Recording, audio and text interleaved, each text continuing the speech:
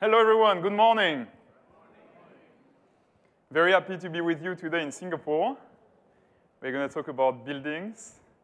I'm Laurent Bataille. I'm the Executive Vice President of the Eco-Building Division, which is the controls and automation business of Schneider in buildings.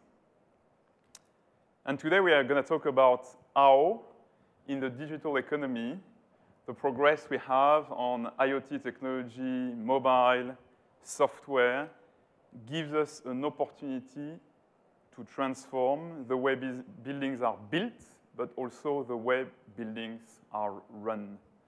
Singapore, in that regard, is a great background, beautiful city with great buildings, and we will see that many of the trends that apply to other cities are true here. So first, let's talk a bit about the trends and the challenges that we see coming in the coming decades. One of them, and one of the most significant ones, is urbanization. By 2050, we will have 2.5 billion people moving to cities.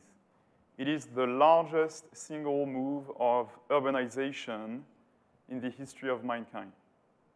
Big impact.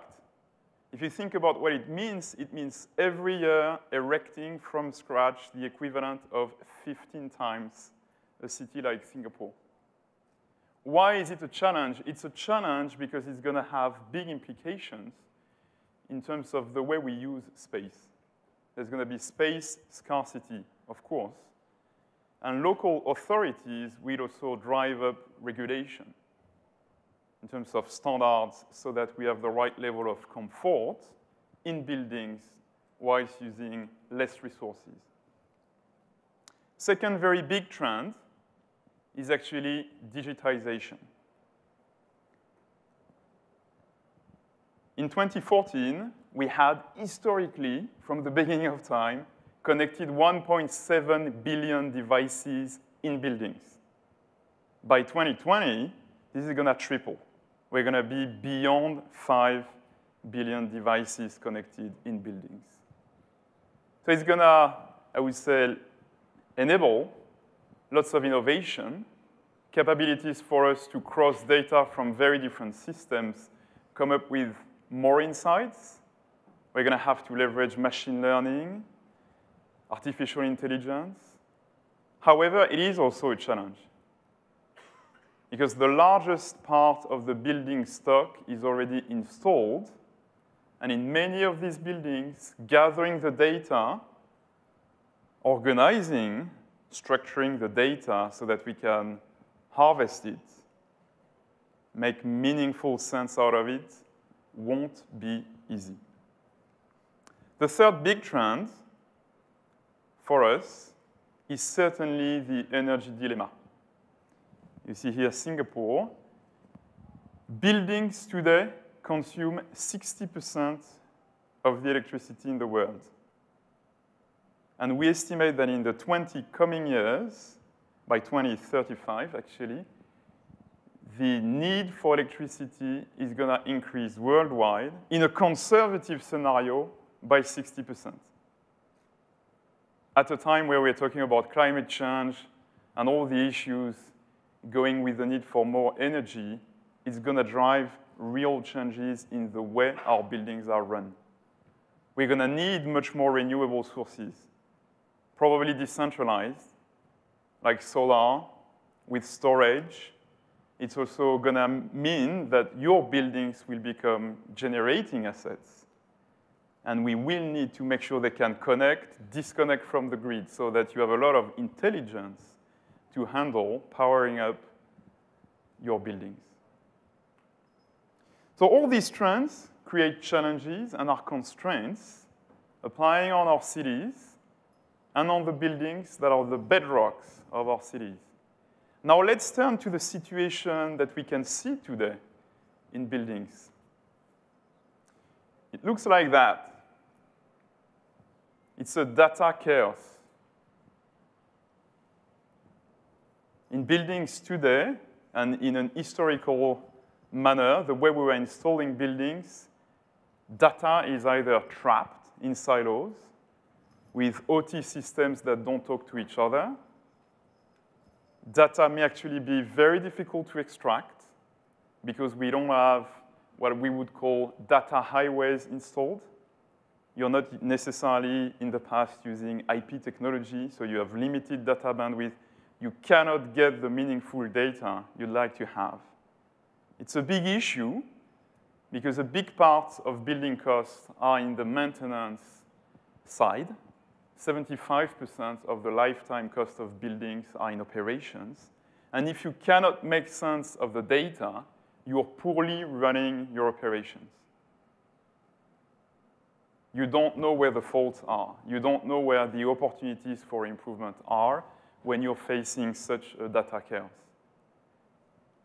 So to really invent the smart buildings of tomorrow, the big priority is to have meaningful data. Gather it at mass scale, be able to cross it across systems, really drive insight out of it. So that's where you see data building up smarter buildings and smarter cities. We know for a fact when we do that, i.e. when you have modern platforms running buildings, you have great outcomes. We can drive down the number of complaints linked to discomfort by a minimum of 50%. You have great gains in terms of energy efficiency, at a minimum 30% of gains. You can also have a big impact on how people feel in buildings, because today poor ventilation, if you improve it, can drive down your number of sick days by 35%. There's all the question of space. Very recently, a Fortune 500 company did actually a test in many of their US buildings and found out that half of the space they had and were running was underutilized or not utilized at all. So we know when we have the right data, we can make better informed decisions with great outcomes. Now, what are the main values we can deliver in new buildings? The most important one in the future is actually make sure our buildings are more engaging. How do we do that?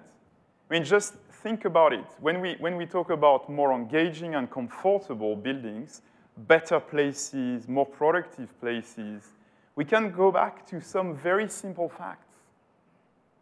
Today, according to the World Council for Green Buildings, with better ventilation, on average, you can drive up to 11% more productivity of employees in office buildings.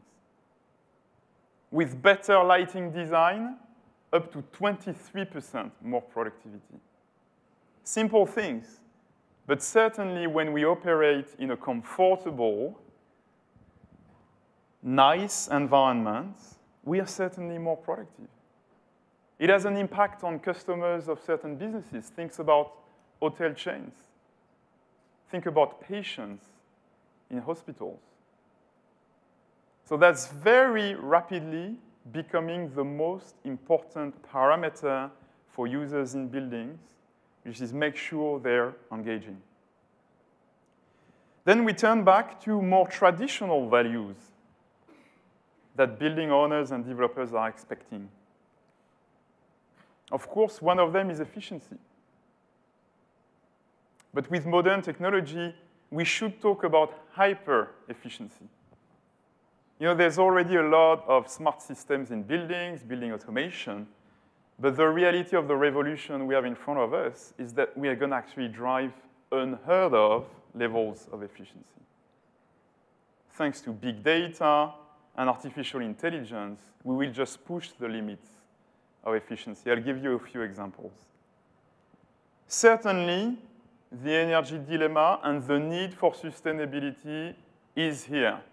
We see more and more accreditations that are needed in order to make sure the buildings are operating at a certain level of energy efficiency. Actually, right now, there's a lot of work, for instance, in the European Union about making sure we mandate a certain number of indexes in terms of how energy efficient buildings are. Finally, any transformation or revolution needs to happen at scale. If we want modern technology to transform our buildings at scale, we have to make sure that transformation is efficient. i.e., when you rip off old systems and you put new systems, we have to make sure this is done in a very cost-effective and time-effective fashion. If not, people will always hesitate to go with the new technology. And the reality here is we can do that, and we have the proof of that. Let's go to more engaging buildings. You know, we are talking here about simple things. It starts with comfort.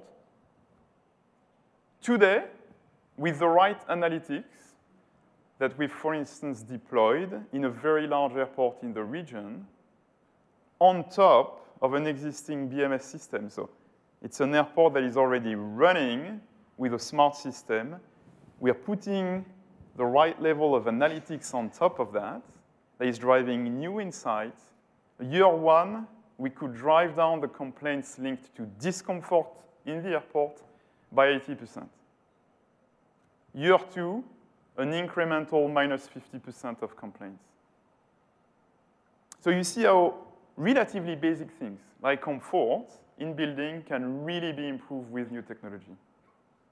Now, beyond that, there's a whole new universe, if you want, with productivity gains and satisfaction of people in buildings, not just basic comfort.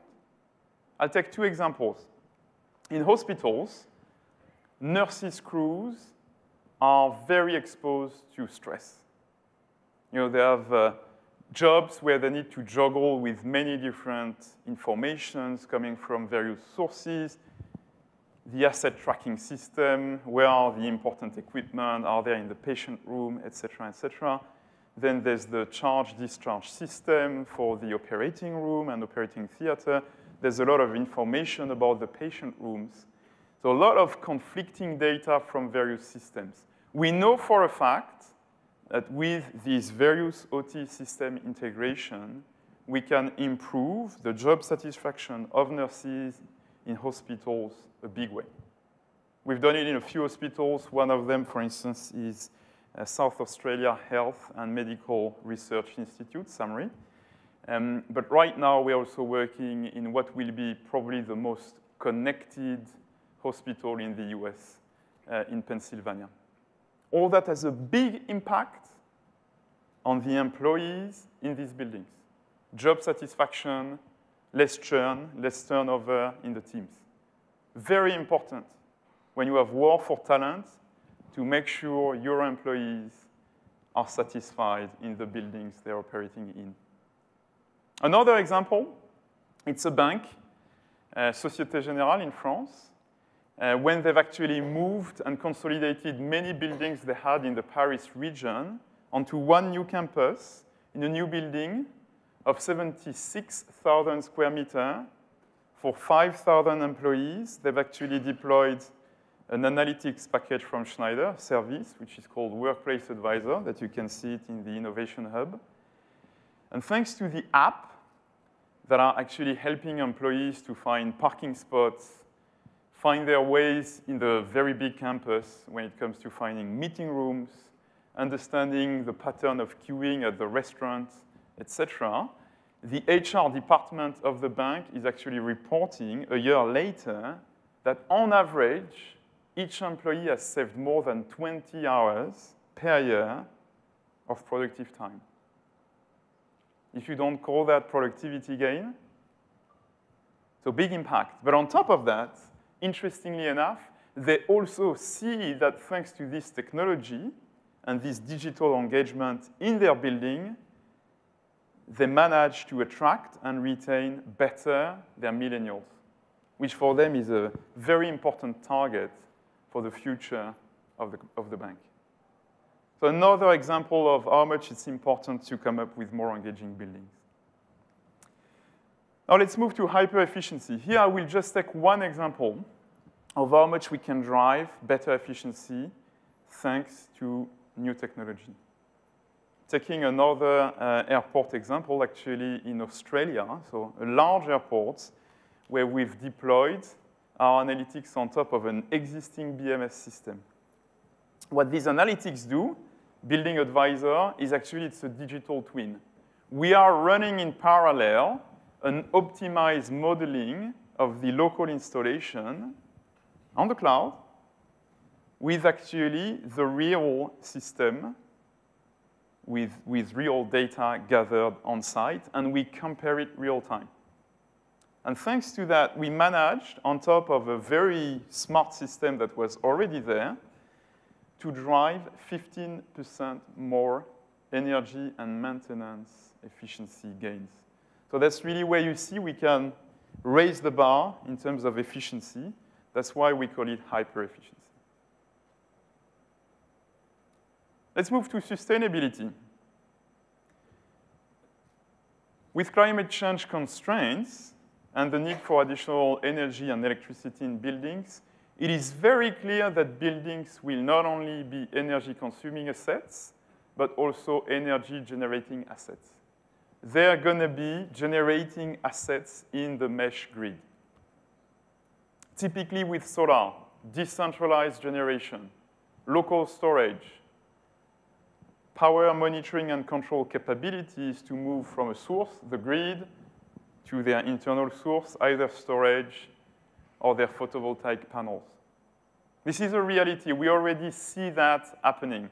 Actually, we're working with a Northern European retailer to make sure their warehouses have these microgrid capabilities tied with the demand-side management that is handled by the BMS.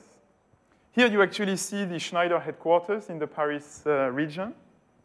2,000 employees, 35,000 square meters. Over the past 8 years, we've driven down the net energy consumption of this building from 150 kilowatt hour per square meter per year to 50, so divided by 3. How did we do that? It was a mix of renewable energy generation for 1/3 of the gain, primarily solar and geothermal. And 2/3 of the gain was active energy management measures centered on HVAC, which is the biggest load, refrigeration, and lighting. Okay? We can do that in many buildings. You've heard about our new headquarters in Singapore. But I'll take the example of the Prime Minister building in Malaysia, where through a retrofit, we actually, with a new system, managed to drive down the energy consumption by 40%.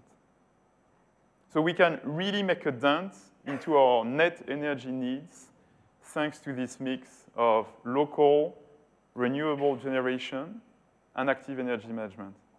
McKinsey is doing a study showing that 80% of the potential for energy savings through active energy management are still up for grab. We will have to capture these. Now let's talk a bit about simplicity here and the need for us to make sure the channel, the value chain in this industry is able to deploy this new technology at scale.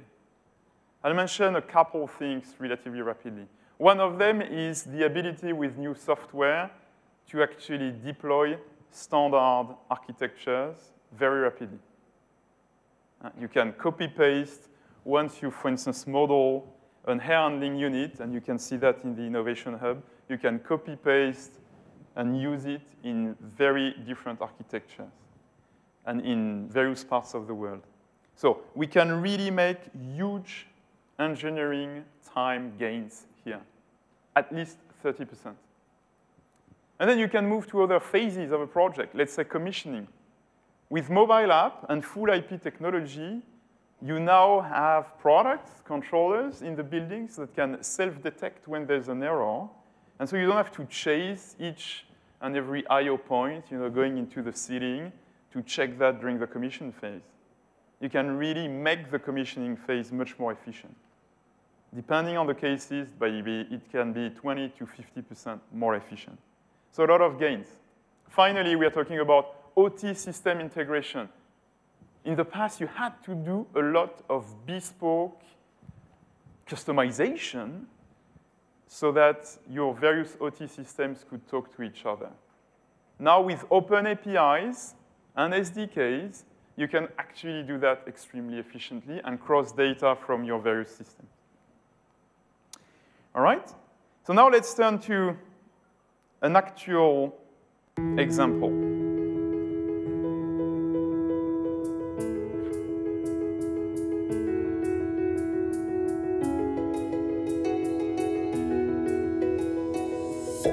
Memberikan layanan kesehatan kelas dunia yang dapat diakses semua lapisan masyarakat menjadi prioritas utama di rumah sakit kami.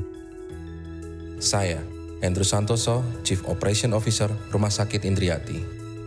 Rumah Sakit Indriati berlokasi di Solo Baru, Sukoharjo, yang mampu menampung hingga 500 pasien.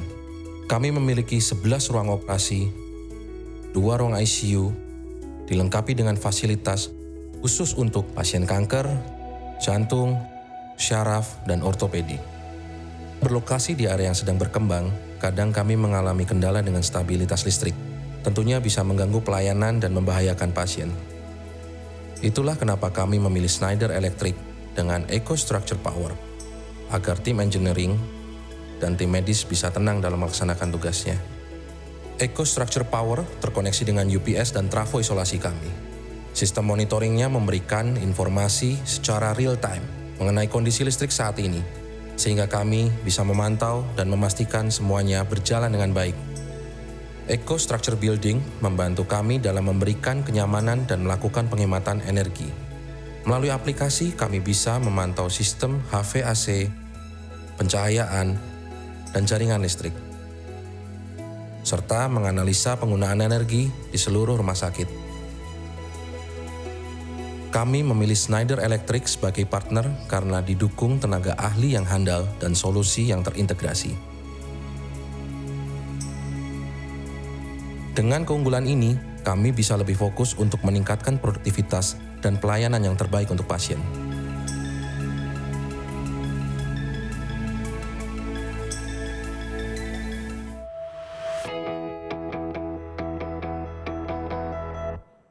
So in this hospital in Indonesia, what we can see is certainly a focus on the patient safety through the reliability of power and comfort, thanks to the HVAC and lighting control system, but also energy efficiency. So that's one example. You know, it's not only in Australia or in the US that this transformation is happening. How do we do all these new technology rollout in buildings, and what is it about? So for us, of course, it's about EcoStruxure. EcoStruxure for building. So here you see the 3 stacks of our platform in the building environment. We start with our connected products. So we, of course, build on a very strong legacy and history in electrical distribution, as you see on the right part, and of building automation that you see on the left part. So a breadth of product that is fairly unmatched. Then we have our edge control, which is very, very important, of course, with some of the leading platforms, building operation, power monitoring expert, and power SCADA. What is really important here is how much we can integrate across various systems at the OT level. And finally, we've talked about it. The apps and analytics are very important for the future because that's where big data computation is happening and where progressively you're going to see more and more machine learning and artificial intelligence. That is what is driving the insight we never had in the past. And here we have a pretty broad range because we want to bring to market some of the best enterprise analytics. And on top of that, we also want to work with other companies and startups to enrich the breadth of micro applications in buildings. We won't be able to do everything by ourselves. That's actually what I want to highlight on this platform. So first, lots of launches. You see the level of innovation we have. All of these bricks have been either renewed, upgraded, or are brand new from 2018. But the thing that is really unique about this platform is how open it is. Again, in buildings, nobody holds all the cards. There are various OT systems. What we need to do is learn to collaborate better. And for that, you need to promote open systems, which is what we have here with EcoStruxure. We can easily, that's what you see here, connect and integrate the data of third-party products, typically IoT sensors, which is very important. The platform is scalable, it's future-ready. You want to have data highway that can help you gather the data for the coming years as progressively the industry figures out more micro-applications. That's why we are making the choice of the full IP architectures. We don't want to have data trapped in low bandwidth infrastructure. When you move to edge control, one of the most important things is the ease of integration across systems. We don't do elevator management systems, but one day, if you really want to have a true smart building in terms of managing the flow of people in high-rise towers, you will need a perfect integration between your various systems. And we do that thanks to a framework, which is actually our smart connector framework, where we expose APIs, and integrators can very easily put our system together with third-party systems. Extremely important. Scalability is key. We talked about global platform. Customers want the same level of experience in Jakarta, in Singapore, in New York.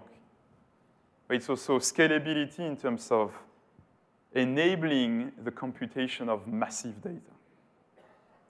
And finally, when it comes to cloud, we are doing real efforts to structure the data. The very important thing is contextualizing the data so that third party can actually extract it, leverage it.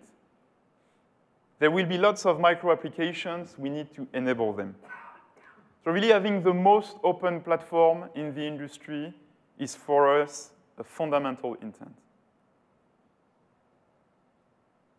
And I would say it's pretty much recognized by the industry analysts. So you see that with Navigant, that has singled out Schneider as a leader, and also by Verdantix in 2018 in the leading quadrant. So we are very proud of these awards. And certainly when we have a look at the number of iconic buildings that we are doing, you see some of them here. The Société Générale building is on the left. You see the PM's office in Malaysia. I mean, there are many iconic buildings where we are enabling the dreams of our customers.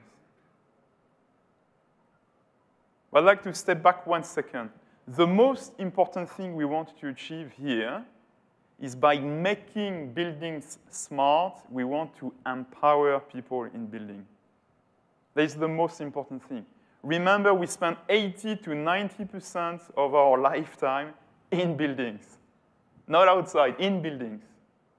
We better make sure this environment is conducive to well-being, collaboration, efficiency, productivity, satisfaction, so that patients can heal faster in hospitals, so that guests in hotels can really enjoy their stay,